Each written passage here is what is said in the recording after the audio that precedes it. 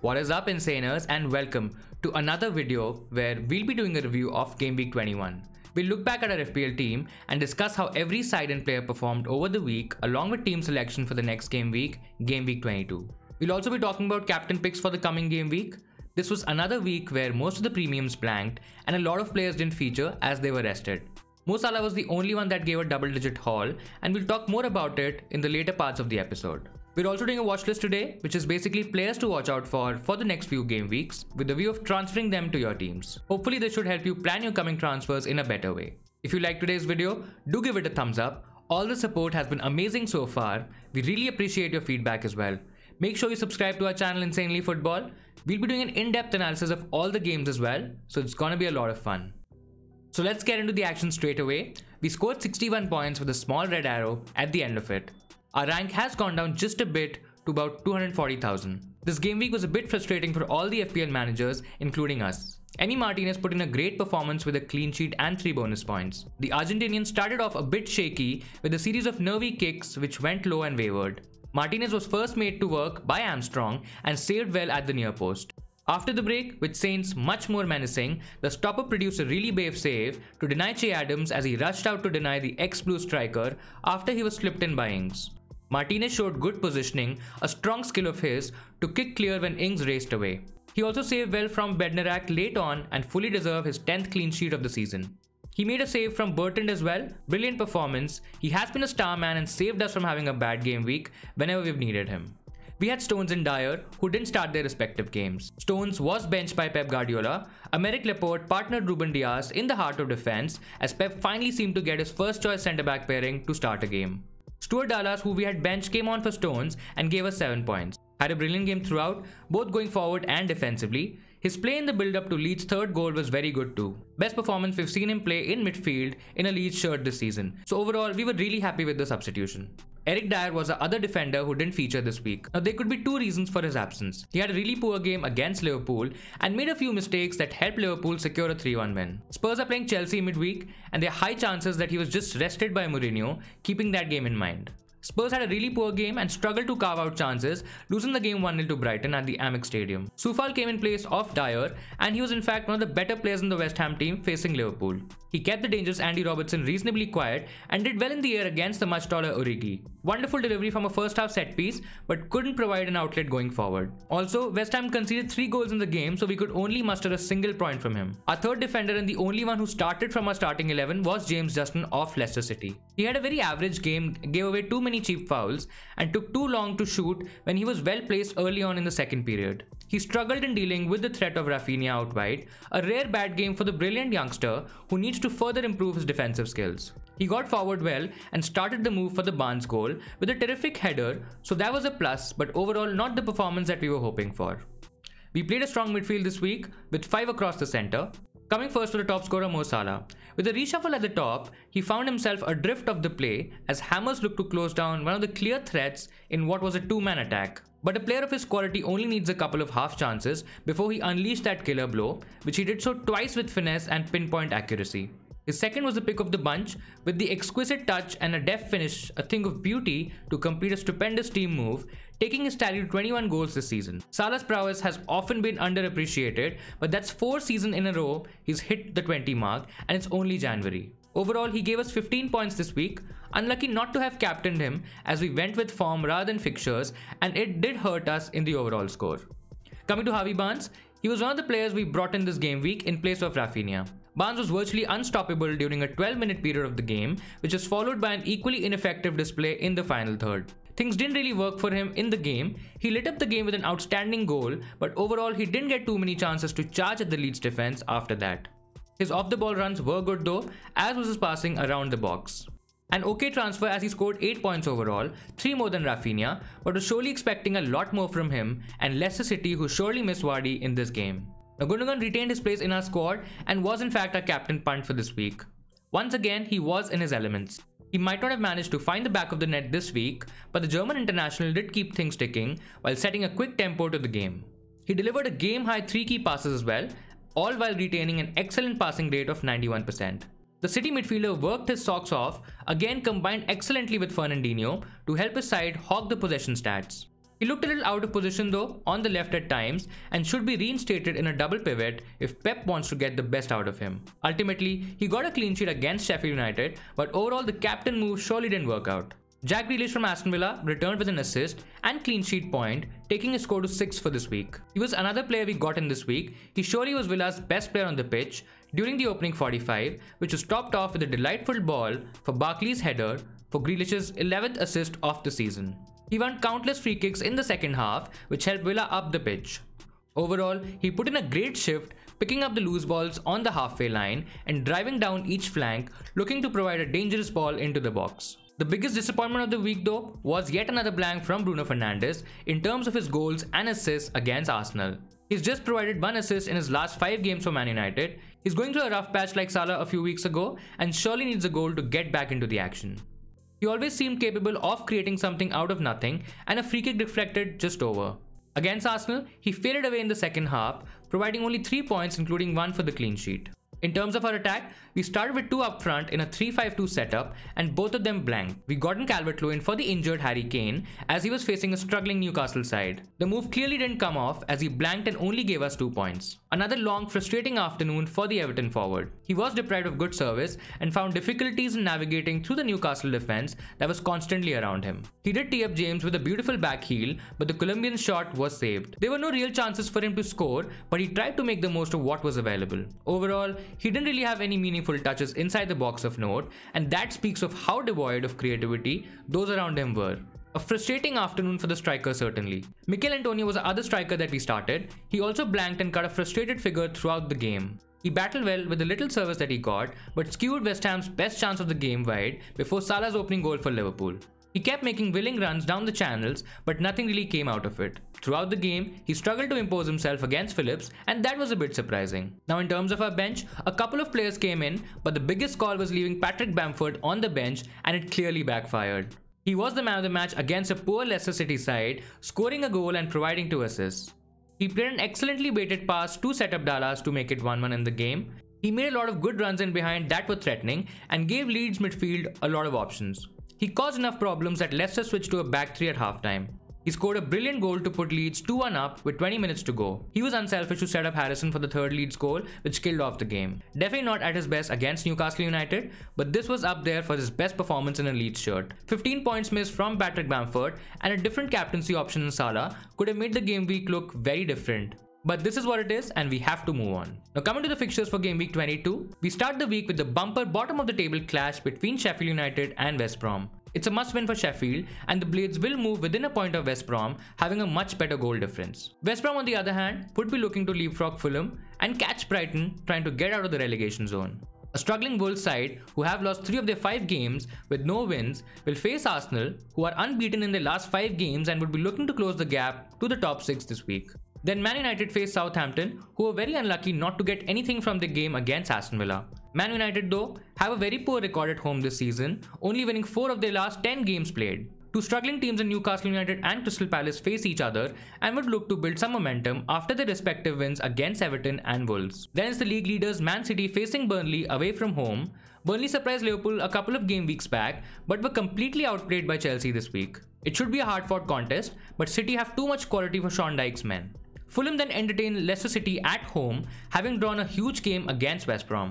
They need to start picking up points if they want to stay in the league this season and could take advantage of Leicester's poor performance against Leeds.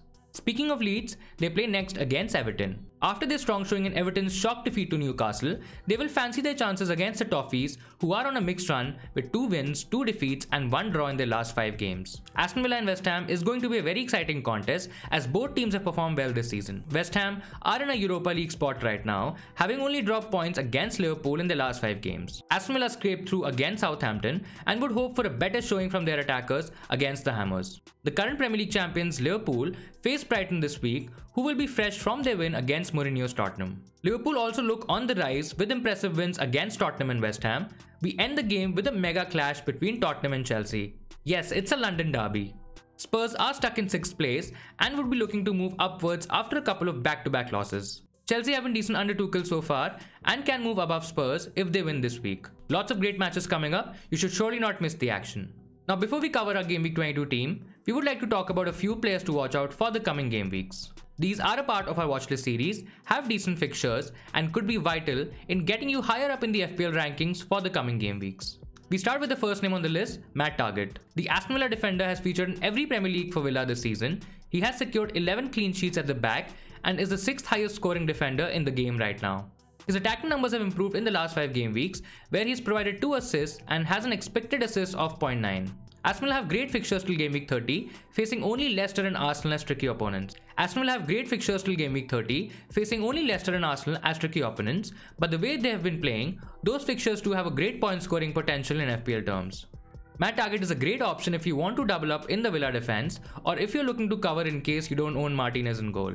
Villa have also played the least amount of games this season, so they should be having a couple of double game weeks at least, and that adds more value in getting someone like a Targett in your FPL team. Our second name on this list is Luke Shaw from Manchester United. The left back has hit great form in the last few weeks for the Red Devils. He's top in terms of key passes and big chances, created among all FPL defenders over the past 5 game weeks. He also tops the list for expected assists during the same time. Man United have not kept many clean sheets this season, but 3 of their 5 overall have come in their last 5 games. One slight issue with Shaw would be the risk of rotation with Alex Telles in the mix, but considering how Telles has performed and the importance of the left back role in the United setup, he should play most of the games till the time he's fit. Man United have great fixtures up to Game Week 25, post which they play Chelsea and Man City. Currently priced at only 4.8 million, Luke Shaw is a good cheap entry in the United defense and allows you to upgrade your other players either in defense, midfield or attack. Surely a player to watch out for the next few game weeks. Our third name on the list is also a defender, and it's a surprising one. Antonio Rudiger from Chelsea. Antonio Rudiger has kept 2 clean sheets in Thomas Tuchel's first couple of games in charge. The informed Chelsea defender impressed again in the 2-0 win against Burnley this week. The German international has helped his team record 7 clean sheets when starting the season across all competitions. His career at Chelsea looked in jeopardy after reports that he had clashed with captain Azpilicueta in training multiple times. But despite having fallen behind Kurt Zuma and the summer arrival Thiago Silva earlier in the campaign, Rudiger has been a prominent face under Tuchel so far. At only 4.5 million, he's the cheapest entry in the Chelsea defense. He won't provide any attacking threat, but surely a great option in terms of clean sheets, especially now that Tuchel is focusing on being solid at the back. He's only owned by around 1% FPL managers right now, and you would not lose anything by having him in your squad and even playing him in the upcoming fixtures. Coming to midfielders, Wilfried Zaha is another player who has great potential to score big points in the coming game weeks. He started the season with a bang but has gone a bit quiet in the last 10 games, scoring only 2 goals. He has 10 goal attempts in the last 5 game weeks. His expected goals in the same time are a respectable 1.22. He's also played 3 key passes to his Palace teammates. Crystal Palace have a great run of fixtures in the next 7 games. They play Newcastle, Leeds, Burnley, Brighton, Fulham, then they face Tottenham, which might be a bit tricky, and then West Brom. If you're looking for an attacking player from Palace, it has to be Wilfried Zaha. He has been a bit inconsistent this season though, but he's surely due a big double-digit haul, and the fixtures are there to back that claim. He's also not very expensive, priced at only 7.2 million right now, so you can easily slot him in your midfield. He's the 6th highest in terms of points among all midfielders this season, and can surely compete with the premium options for the upcoming game weeks. Definitely someone that you should think of getting in your team in the near future. Now another player that has been very impressive is Harvey Barnes. We have got him in our team making that transfer in Game Week 21, and straight away he delivered for us, scoring 8 points against Leeds United. He has scored 2 goals and provided 2 assists in his last 5 game weeks. He also has created 11 chances for his Leicester mates along with 12 goal attempts. Leicester City had a poor game against Leeds United but have a particularly good run of fixtures, facing only Arsenal and Liverpool in terms of top sides in the next 10 games. The best thing about Harvey Barnes is his low price. He's only 6.9 million right now and close to just 7% ownership. That automatically makes him a differential option when compared to the likes of Grealish, Zaha and his Leicester teammate James Maddison. He's also quite cheaper than all of these players and surely a great player to have for the next run of fixtures. Now coming to our team selection for Game Week 22, we have a pretty decent team considering a couple of extra transfers that we have done over the past few weeks. We have about 5.7 million left in the bank and 1 free transfer for this week. In terms of our playing 11, it's a bit tricky this week. No changes for the goalkeeper slot. Martinez continues to be a great option with an inspiring performance against Southampton. He's top for goalkeepers in FPL right now. West Ham could be a tricky one from a defensive point of view though. We are again playing a 3-man back this week. Stones continue to lead our defense and has been brilliant for us this season. Laporte played the last game and Stones might not start, but Pep is known to frustrate FPL managers every season and nothing with him is set in stone. Surely not going ahead with any City defenders is a scary sight at the moment. Our second option in defense is James Justin. It's really difficult to not pick Justin ahead of their game against Fulham, who have struggled to score goals in general. He had an off game against Leeds, but has been great going forward and provides a solid cover in defense. Brendan Rodgers would be expecting his side to bounce back, and Fulham have a difficult game on their hands. The third player in our defense was a bit tricky to pick. We have gone ahead with Soufal from West Ham, facing Aston Villa and gets the nod ahead of Dallas this week. West Ham have just conceded 2 big chances in their last 4 matches, that's only bettered by Leicester City and Man City during the same time. Soufal has been good in attack and solid at the back. He was one of the better players in the defeat against Liverpool and has surely the potential for attacking returns in this one. We are playing 4 across the midfield this week with Bruno Fernandes, Mo Salah, Harvey Barnes and Jack Grealish, with Ilkay Gundogan on the bench at the moment. It's surely a bit risky not to have Gundogan play against Burnley though. Mo Salah has come back in form at the right time. He put in a man of the match performance against West Ham United, scoring a brace and getting maximum bonus points. He has 15 goal attempts and has created 7 chances in the last 5 game weeks. Liverpool have a couple of tricky fixtures coming up against Man City and Leicester. Mane and Firmino got rested this week, and especially with the Man City game so soon, there is a slight chance that he might get rested, and that makes captaining Salah a bit harder, but he's definitely a good pick for this week. Our second midfielder is Bruno Fernandes. His returns have surely come down. His last goal was in game week 17, which was a penalty, and his last non-penalty goal was in game week 15, so a bit worrying for Fernandes owners. We still feel that it's just too early to probably transfer him out right now. You'll also have a lot of value invested in him. Not that money is a problem, as a lot of FPL managers would have transferred out KDB and Kane. Harvey Barnes and Jack Grealish complete our midfield 4. We are playing the long game, especially with Grealish, with the possibility of double game weeks as well. He has been phenomenal so far this season, creating 16 chances in the last 5 game weeks. He's also ranked 3rd in terms of expected assists during the same time, only behind Fernandes and KDB, and those are just insane numbers at that price point. Barnes returned against Leeds with a goal, but now is playing a Fulham team, so he'll definitely have more goal attempts and the chance to increase his goal tally. Coming to our forwards, we are going with 3 up top: Bamford, Antonio and Dominic Calvert-Lewin. Bamford punished us last week, but we are going to take a chance with him. There were some injury concerns, but he has enough time to recover for the game against Everton. Everton were bad and he will surely have some chances to get some points in that game. Same for Dominic Calvert-Lewin. The way Leeds play, they're very attacking, leaving a lot of space behind, and that gives a chance to Calvert-Lewin to take advantage. Antonio is playing an Aston Villa side who have kept only 2 clean sheets in the last 6 games, and he will definitely have a lot more chances in the game than he had against Liverpool. In terms of our transfers this week, we have an option of getting Cancelo or Ruben Dias in, but we've surely missed out on some good returns from both defenders. They have a couple of tough fixtures coming up in Liverpool and Tottenham. Also, after this week, it gets a bit harder to predict who might be starting out of Stones, Cancelo and Dias. Stones and Cancelo were rested in the last game against Sheffield United, and they might start, but then the Liverpool game is also there that would surely be on Pep's mind. Ruben Dias is the most nailed one right now, so in case we go ahead with the transfer, we'll definitely choose him over Cancelo. The other option is to roll the transfer and not make any changes this week. We can save this transfer for the upcoming possible double game week 24. City also might have 2 games that week, so this transfer can be used then. Now coming to captaincy punts, there are a couple of decent options. There is Mo Salah against Brighton. That has to be the most popular captain's choice along with Bruno Fernandes from Man United. Fernandes has blanked in the last few games, but against Southampton, there are high chances that he would get something out of the game. Raheem Sterling was also rested against Sheffield United, and he's another premium option who could be a good captaincy shout this week. In some alternate options, we've got Jack Grealish against West Ham.